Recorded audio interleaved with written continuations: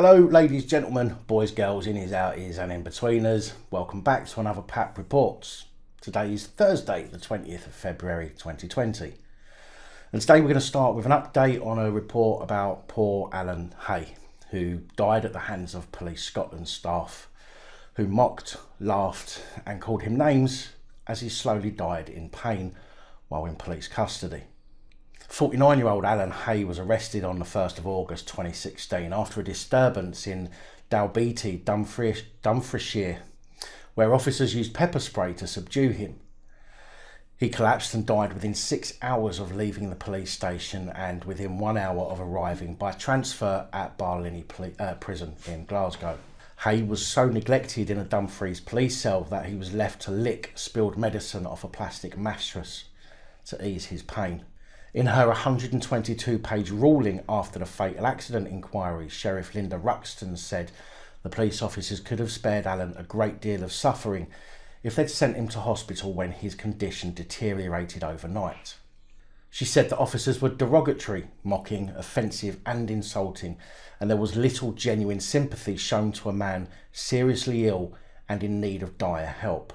Now, the family's solicitor has now sent a letter to Police Scotland Chief Constable Ian Livingstone to request an investigation of the officers criticised. First Minister Sturgeon and Justice Secretary Humza Yousaf have also received a copy of the letter. Now, the letter you can read for yourself rather than me reading it to you on here. I'm going to pop a link to that in the description. Needless to say that Police Scotland are being torn a new arsehole.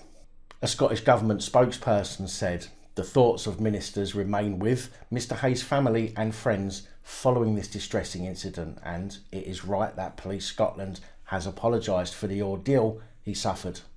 It is clearly important that lessons are learned. Police Scotland has conducted an extensive review in light of this case, and they will take forward a number of recommendations."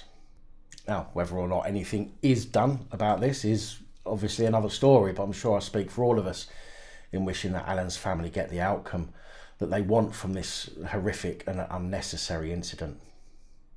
April the 20th last year was a horrendous day for the family of 18-year-old Megan Newton after Joseph Trevor, the offspring of two former Staffordshire police constables, raped and stabbed Megan to death after she offered him a place to stay just hours after he was released from police custody. Trevor had been detained for possession of drugs in Newcastle under Lyme. Due to the incident, Staffordshire Police had referred themselves to the Independent Office for Police Conduct following Megan's murder on April the 20th last year, which is apparently standard practice when an incident occurs after the police have had recent contact with those involved. The IOPC then examined the case and, surprise, surprise, decided not to launch a full investigation following a careful assessment. However, Megan's mother, Sarah, has now criticised Staffordshire Police for releasing Trevor, leaving him at will to kill. She said questions need to be asked as to how Joseph came to be released before he killed and raped Megan, and the police should be held accountable. If the police had done their jobs, she would be here today. Sarah also lashed out at police online, saying Staffordshire Police should pay. He should never have been let out drugged and drunk.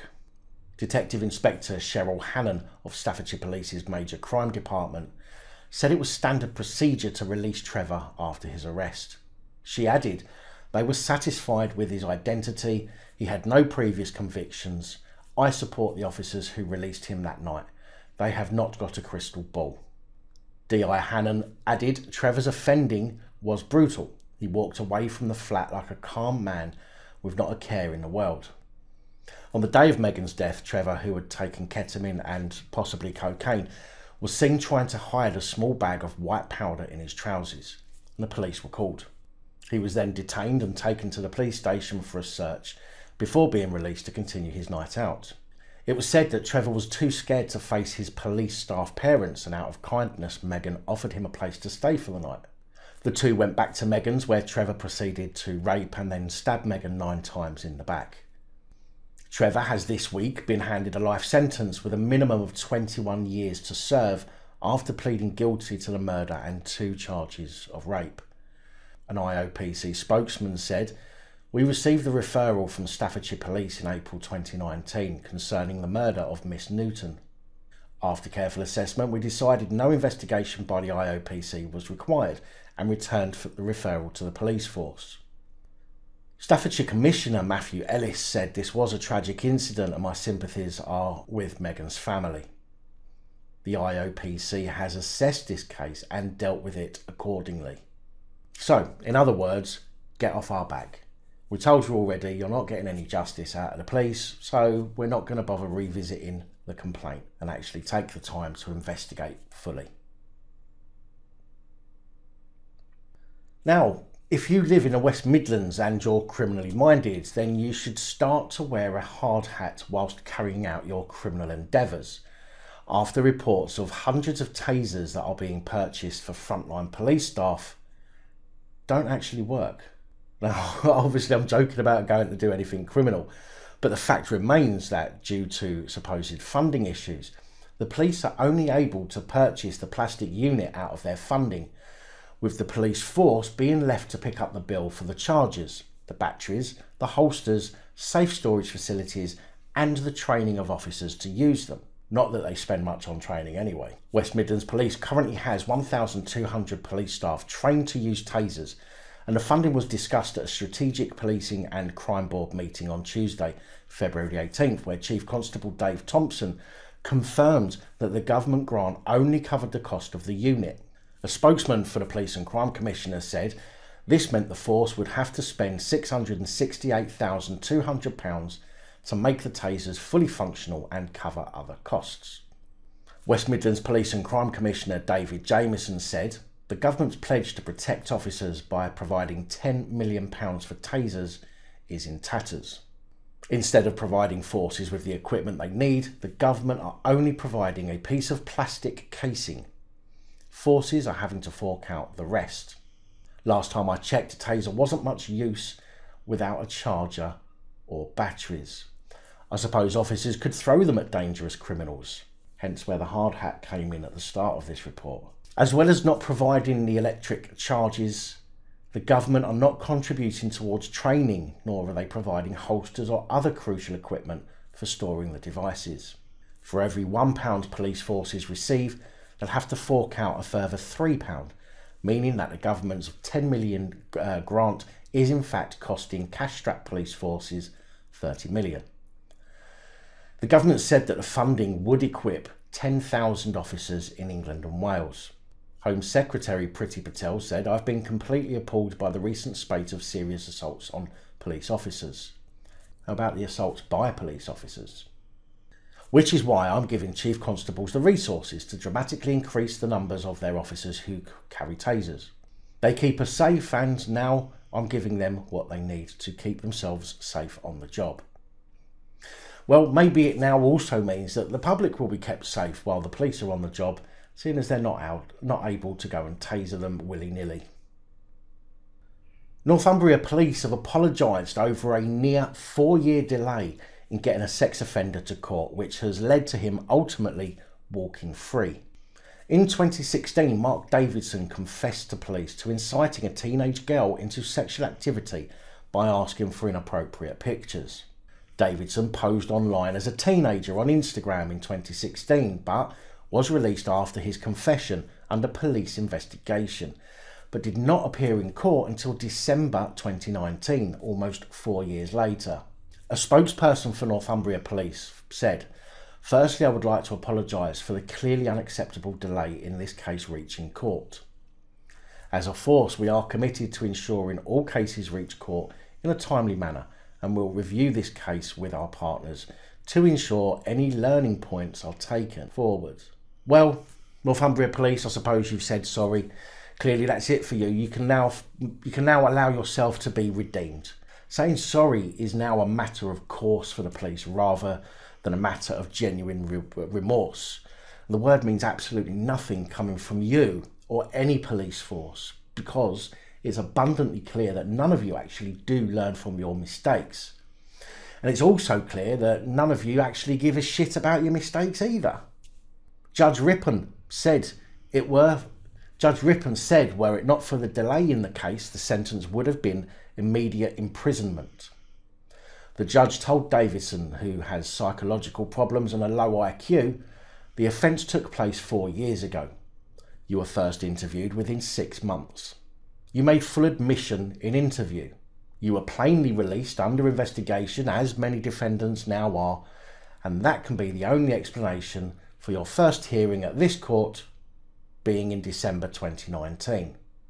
I have seen cases of delay, but cannot bring one to mind where the delay has been quite so extensive in a case where really all the boxes were ticked for it to have been in a court more quickly. Judge Rippon said Davidson never met her, never tried to, and never would have due to his social inadequacies. So that very last sentence seems to me that although the judge has reprimanded the police for not getting their case into court quicker, the judge is actually trying to do some damage control by suggesting that Davidson wouldn't have met the girl anyway. How the fuck do you know?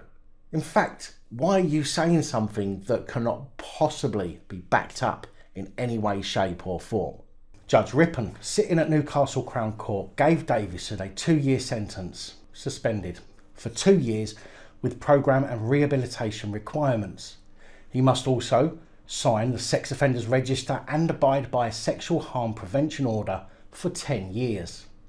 Maybe when the judge described him as having social inadequacies with psychological problems and a low IQ, she felt sorry for him as he fits perfectly into the bracket of potential police material. Now this one is for my Scottish friends and is courtesy of Sad But Mad Lad and Shook One LDN, who both sent me this story. But although this is for the Scottish viewers, it should be understood by all that this no doubt happens across the country. Scotland. Did you know that the EU said that Scotland could now end up as a third world country since Brexit? I mean, I don't know if things will improve to that extent, but I suppose you never know. Anyway, 1984 has well and truly landed on the far side of Adrian's Wall because hundreds of jocks are being secretly placed on police databases for telling offensive jokes. Not quite sure who determines whether they're offensive or not. Now, maybe they just deem them to be offensive if they're posted by certain people rather than the content of the joke itself. Or maybe they just don't understand that all jokes are offensive and so log all the jokes. Anyway, Police Scotland has logged more than 3,300 hate incidents, such as sharing offensive jokes on social media, even though they involve no criminality at all. However, in the process of doing so, labelling you as a criminal without your knowledge. It's said that officers currently go by official guidelines. There's that word again that means something different to every copper, which state jokes appearing to be motivated by hostility towards race, religion or a person being transgender are filed irrespective of whether there is any evidence to identify the hate element. I think police really need to tighten up on guidelines to prevent them from being interpreted differently by every police constable. Now, talking of tight, you would think that being tight comes naturally to the Scots. I mean, I have a Scottish mate who's so tight he attacks the police just to get tasered to charge his fucking iPhone. But seriously, this can affect you in serious ways, as any information logged could appear on disclosure checks and handed to employers if the police deem it relevant to a job you're applying for. And that's no laughing matter. Although jocks with a job, I suppose, is quite funny. A Freedom of Information request showed that 858 of these non-crime incidents were uploaded to Scottish police systems last year. That's the equivalent of more than 2 per day. In England and Wales, almost 120,000 cases were logged by 34 police forces over the same time period. Comedian and former radio presenter Fred McCauley blasted the practice, branding it a waste of police time, which clearly it is. Index on Censorship Editor-in-Chief Rachel Jolly said people were potentially having their basic human rights taken away. She said speech that breaks no law is being investigated in a way that stifles people's freedom to express themselves and has the potential to close down debate because of fear of what may end up on their record. Human rights include our rights to have opinions, and sometimes those may be upsetting to others, but in a free and open and healthy society, we must be able to express opinions that others disagree with. Hate crime operational guidance also permits officers to identify a hate incident even when the victim or others do not, meaning that you could be labelled far right because, let's face it, that's what they're trying to do here, without evidence, proof, or even a statement to the fact that your offence is hate related, which truly does make the police judge, jury and executioner. Personally, I've got nothing against the jocks. In fact, people often ask me why my favourite Scot is Robert the Bruce. So I tell them, because he's dead. Anyway, that's all I have for you today. Big thank you if you were mentioned for sending me a link. You know who you are. Please like, share, comment and subscribe. Let me know your thoughts, as I know many of you will. And until next time, stay safe, look after each other, film the police and other officials. Oh yeah, one last thing. Don't tell jokes online. Good night, all. Thank you for taking the time to watch this video. If you like the content and you'd like to help support the channel, you can do so. In the description of every video there are some links to ways that you're able to help support the channel so I can continue putting out content. If you're unable to help us in that way, hit that subscribe button up the top there. If you haven't already, become a subscriber. That is support enough. Share the videos, comment, like, it all helps. If you're looking for something else to watch, up top there is my latest video. Down the bottom there is a video that YouTube recommends for you.